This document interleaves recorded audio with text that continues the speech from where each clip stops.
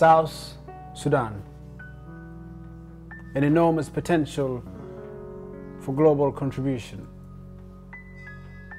I've missed home. I haven't yet been home, so you can say I'm homesick. And even that is an underestimation, because how I feel cannot be put into proper perspective when I know I'm not welcomed home. I haven't yet met Grandma, but I understand she stands in the middle of chaos.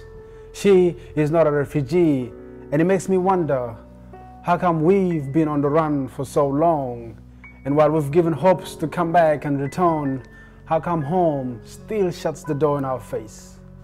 How come it's still the tears that makes this ground moist?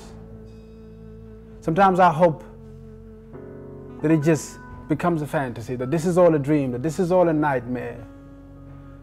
Because it would make sense to run after Mom and grab at the tip of her skirt, and while she tells me the tales of what South Sudan really meant, what South Sudan was really about.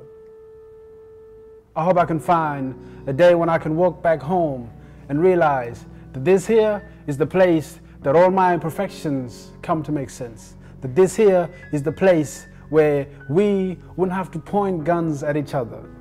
That this here is the place where hugs and kisses would actually be the only things that are given.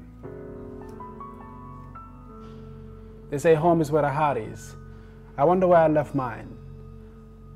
I wonder if it's still there, intact. Because some days I despair. I'm a part of the world, and yet I feel I'm out of place. There are too many broken hearts. There are too many lost souls. And I'm pretty sure by calculation right now we've lost too many. Make this place feel like home again, because we want to come home. My name is Abraham Anyang Madid Nouk, and I am from South Sudan.